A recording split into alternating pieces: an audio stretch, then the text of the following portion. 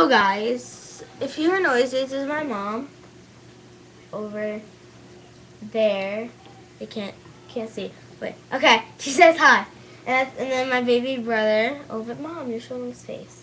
Oh, so? Show him to him. I'm trying to bend down. Show the YouTubers Blake.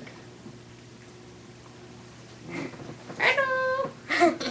Okay, so yeah. Today I just wanted to show you how to make candy apple. I am cutting this because it's too long. But yeah, candy apple. What you're gonna need for, sorry, it's my dog. Yeah. So what you're gonna need for this is you're gonna need polymer clay, obviously. So yeah,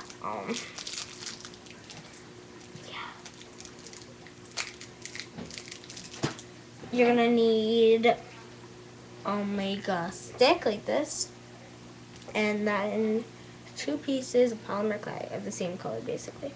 Yeah. So let me just get my workspace out of the way, and the roof should be fine.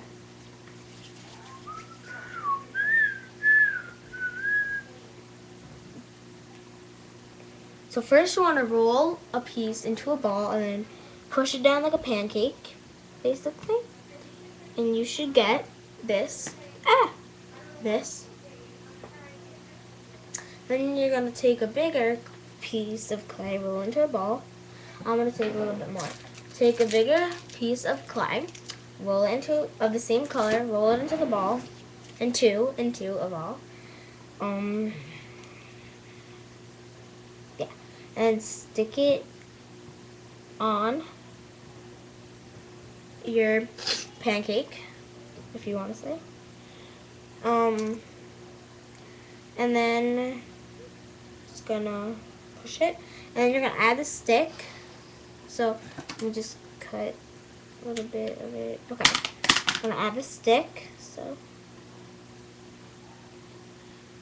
and then you're gonna take your clay, and there you have it. Is your candy apple. And this side got a little messed up, but whatever. And then you're gonna draw the face. So put 2 eyes about 4 inches apart. No, I'm just kidding. Like that. There you go. There's your candy apple.